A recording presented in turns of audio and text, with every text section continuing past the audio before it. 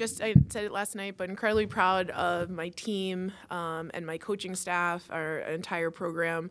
When you're building a program, oftentimes you have to go through some tough hurdles, and they've stayed the course this entire time, continue to believe in what we're trying to accomplish, and I think it was awesome to see them kind of reap the benefits of all that work yesterday. And at the same time, you have to have a short memory, because now we have to turn the page and get ready for Michigan State, who's playing extremely well right now, and obviously number 5 Indiana. So 2 road games, but I think we will take a lot of confidence coming off of this win, where we got a big lead. Minnesota came back, and we were able to fight back and make sure that we won the game. So also just want to say a big thank you to the fans. The crowd was incredible, and I think made a huge difference yesterday for us. Questions for Coach Moseley?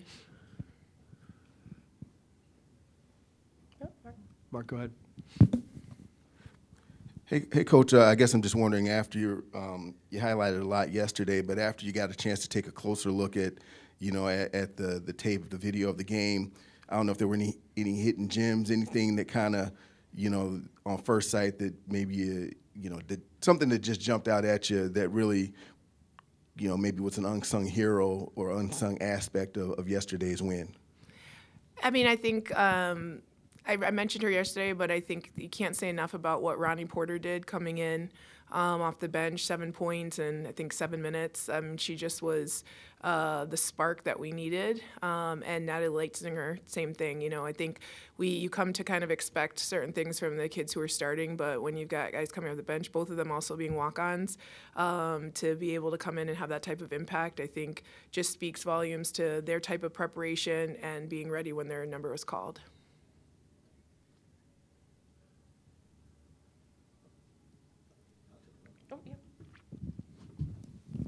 Not to monopolize the microphone or anything like that, but I guess I will.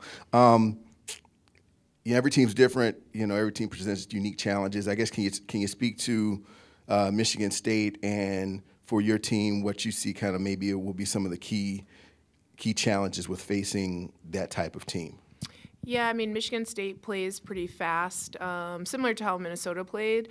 They've got dynamic guard play, and then they've got 2 pretty enforcing post players, but I think we can also run on them, similar to what we did with Minnesota. And so I think our defense is going to be crucial, the way we play ball screen defense. They've got some shooters that they'll find spotted up, and then they do an excellent job of offensive rebounding. And so I know we rebounded the ball better than we have, especially from the offensive side yesterday. We still got out-rebounded.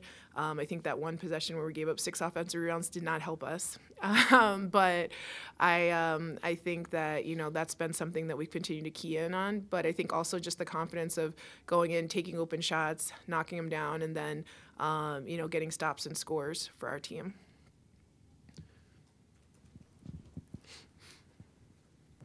Marisa, I know a little bit of a harder weekend too with Sydney Hilliard deciding to, for personal reasons, end her basketball career, and obviously not talking about her personal situation, of course, making sure that that's private, more so from your side and how you value interpersonal relationships with your players off the court, and having those candid conversations about mental health. How much do you value those things? Yeah, I value them a ton. I think, we really talk to our players about they're the people first before the basketball players, and so we want them to understand that, this is a game ultimately, and as much as we have a lot of love and passion for it, their lives, their livelihood and their lives in general are much more important to that than that. And so when it comes down to it, we're going to support them in anything that they are going through, and I think people have gone and had tons of mental health challenges throughout the years, and haven't always been able to have a platform or a space where they could feel safe and talk about it. And I just really am grateful and thankful that we've been able to create that for our players, and that they know that their value is not just in whether they can score, dribble or shoot, but that it's really about who they are as a person, and making sure we put that first.